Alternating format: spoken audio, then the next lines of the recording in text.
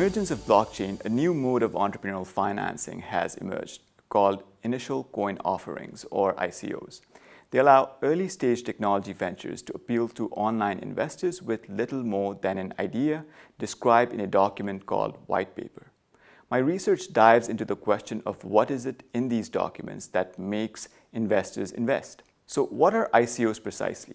ICOs are a decentralized method of financing whereby an entity calls for funding by issuing digital tokens to online investors, relying on a distributed ledger technology. ICOs are interesting because they build on digital information and communication technologies and offer a democratic, decentralized, and disintermediated mode of entrepreneurial financing, thereby improving access to finance and substantially reducing the barriers to entry for entrepreneurs.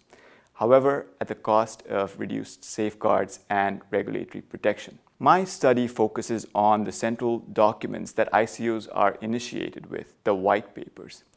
The key question that we are interested in is if investors find these documents informative and whether that depends on what types of information they entail. To examine these questions, the study entails two parts. First, we use a machine learning-based unsupervised topic modeling known as sentence latent Dirichlet allocation, or sentence LDA, to map the information in these documents. In the second part of our analysis, we examine if these specific ICO white paper topics are relevant to ICO investors and whether these topics are associated with the project's post-ICO performance. After conducting our analysis, we find that white paper topics are indeed associated with the ICO's success, but have little relationship with the post-ICO performance. Secondly, and importantly, we find that mainly technical topics such as blockchain and mining are associated with better fundraising outcome.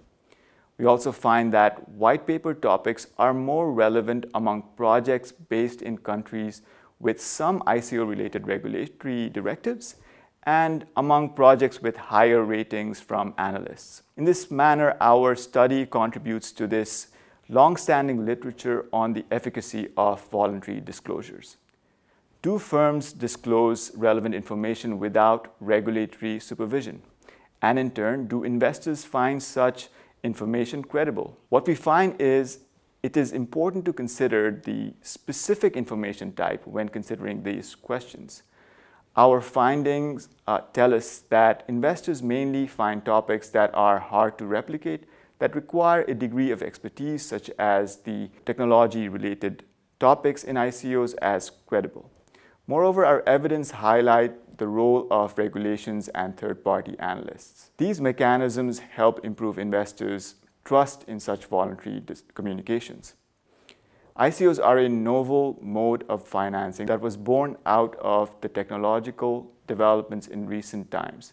Its success can contribute in entrepreneurial progress. However, it remains in a very early stage, and it would require substantial understanding before we can successfully reap its benefits while mitigating the risks.